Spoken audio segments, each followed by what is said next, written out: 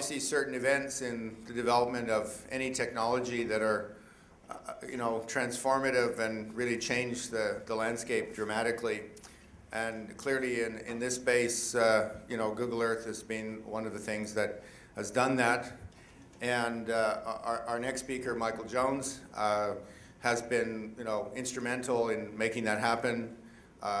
He's the original patent holder on Google Earth. Before that, he was with organizations like Keyhole, of course, and Intrinsic Graphics and SGI, so he has a very long history in graphical visualization. Today, Michael is the Chief Technology Advocate for Google. So we are really happy that he's been able to come here. He's been an outstanding speaker at these conferences now for 3 years, I think.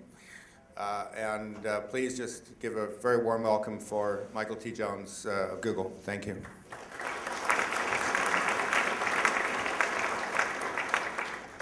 Wow, well, that's quite a build-up. Wow, I can't wait. I'm excited to talk to you. I was thinking about what to talk about. I guess some people do speeches where they think ahead, really. I don't tend to work that way. So what I did was I looked at the things I had talked about for the last 2 years to see what I already said. And I already said everything. So I'm going to talk about something different now, because I already said all the other stuff. So basically I'm going to talk to you about the power of the GeoWeb. In the past I've talked about a vision that I held that my coworkers shared, that we were trying to build something we thought would be really valuable. Then I talked about, I guess last year, kind of like, oh, I think it's working. Let's keep doing this. And I think it's worked. And so, I mean, I don't mean it's worked for Google. I mean, it's worked for all of us in many ways. And so the idea of the web and geography, GIS, interoperability, consumers and geospatial information, all those things together, that's worked. And most of us are here because of that. So I'm going to talk a little bit about the power that has been brought to bear because of that success and some of the things we might want to do to harness that in the future. Now, first, I want to, and the way if you don't know me, the way I explain things is just the way I think of them. And that isn't the way some people think of them, so just forgive me if it seems strange. This is a lizard. Do you have those in Canada? No? No? Oh, you have lizards? Okay. So this is a really relatively small lizard. And this is a big lizard.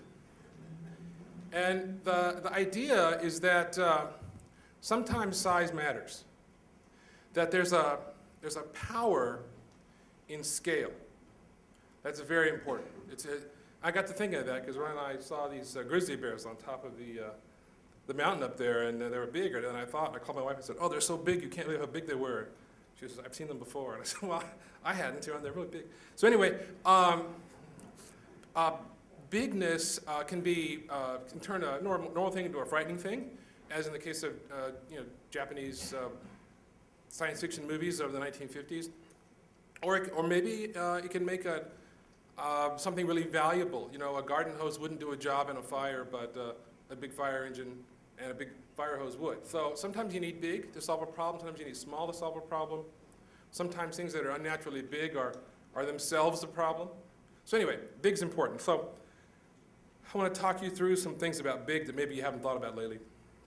So in the last 10 years, okay, 1 billion people have gone online. Okay? There's only 6.5 billion people. Okay, so that's 1 in 6. So that's something. That's a lot for some people to just start doing that they never did before. That's only 10 years. Okay, that's not 50 years. It's 10 years. About 1 billion searches are done at Google every day. If you combine Google web searches and blog searches, about 1 billion searches. So it's not that everybody online does one search every day, like a vitamin or something. It's that, some people do a lot of searching, some people don't do any searching at all. Some people do a lot of searching, but not with Google, right? All kinds of people. But the aggregate number corresponds to about 1 per person. So a sort of entire human race aggregate behavior now is that every day is the day I search. Whereas 10 years ago, that was true for 0 people. Well, it was true for librarians. right? It was true for high school students mastering their Reader's Guide to Periodical Literature. You know, it was true for, you know, Esri clients looking at maps. You know, it's true for a certain set of people, for people in the Army and lots of people, but not really, not for everybody. Okay, we've got 400 million Google Earth users. Every time I come, I mention a bigger number. It's because it's the real number. That's a lot of people. That's more than live in the United States. So I mention that to politicians now when they come by. I say, well, you know, our constituency is bigger than yours. You know, how are you? Okay. Anyway, there are about 250 million people actively involved in a social networking site, like Facebook or MySpace, that kind of thing. Or maybe not those kind, but maybe like the you know, retired seafarers of the Alaska salmon fishing industry website, where they can swap stories about how big the fish was and stuff like that. You know, but it's 250 million people. That's a lot. It's a fourth of the people online. So that's a big number. If somebody told you that it was only lonely teenagers, they were misinformed. Right? Okay. Now, still not so big a deal on like Google Earth and things, because there's 80 billion emails and instant messages sent every day. Okay, now obviously, a large percent of those are for Viagra. But still, there's only a billion people online. Okay, so the ones that aren't online aren't sending emails.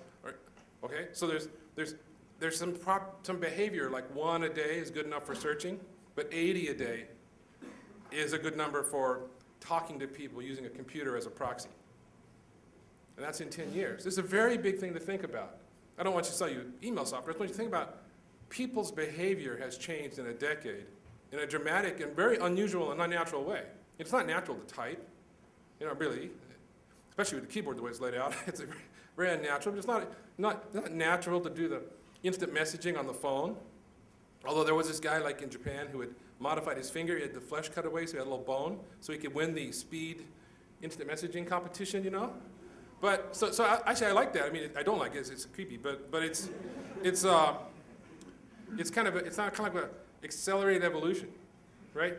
He knew where he wanted to get to, and he wasn't going to wait for like his great-great-grandchildren to get there, right? He was going there now, so I like that. It's pretty cool. So now, there are 10 billion YouTube videos streamed out of Google every month in the US, okay, just US domains. So that's a very big number as well. Now, I cheated because I get 30 extra days instead of 1 day, right? So it's a bigger, it's not as big as the other numbers, but 10 billion is a big number too. So these are things I just wanted to mention. These aren't about the GeoWeb yet, really, but I want to give you a sense of the scale. You know, Google Earth, it's pretty meager. I mean, if you think about it, I mean, maybe it's almost twice as much as Facebook and MySpace and stuff like that, but it's nothing compared to email, right? And even that would be nothing compared to phone calls. Okay, so the way the world talks isn't yet through geospatial browsers, not yet.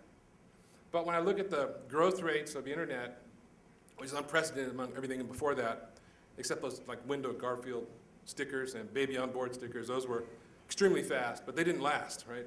But the GeoWeb's maybe 5 or 6 years behind in the same acceptance rate. So it's quite interesting because I imagine 5 years from now, our kind of numbers, Microsoft Virtual Earth and Google Earth and all these things will be in the same, another factor of 10. Okay, that bodes well for people who build businesses based on that growing and not shrinking. I see no sign of it not continuing to grow.